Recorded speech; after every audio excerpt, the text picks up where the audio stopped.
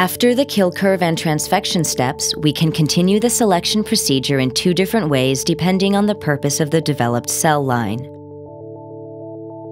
We can either expand the 24 well to a flask, freeze down and start experiments on this pool of resistant cells, or we can select further and attempt to isolate a single resistant cell clone by limited dilution.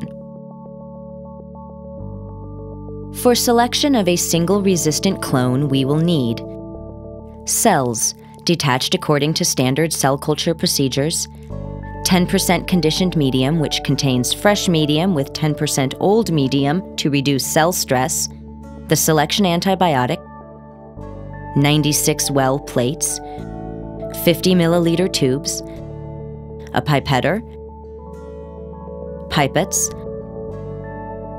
a multi-channel, tips, a gutter, a laminar flow, a microscope, and an incubator. First, we will add 25 milliliters of 10% conditioned selection medium with the concentration of selection antibiotic as determined in the kill curve step to 3 50 milliliter tubes. Add the transfected cells to each of the 50 milliliter tubes at concentrations of 1, 5, and 10 cells per milliliter. Prepare 6 96 well plates by adding 100 microliters of each of the 3 transfected cell suspension concentrations to 2 full 96 well plates.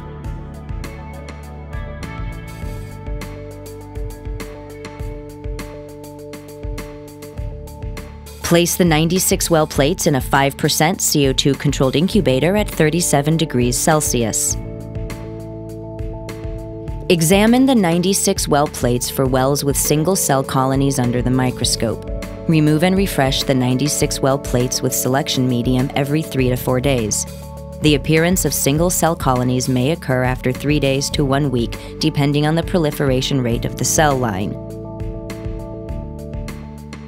When the single colony of the 96 well is confluent, or clumping, or not growing any further, expand the cells first to a 24 well and then to a culture flask with selection medium until you have enough cells for freeze down and experiments.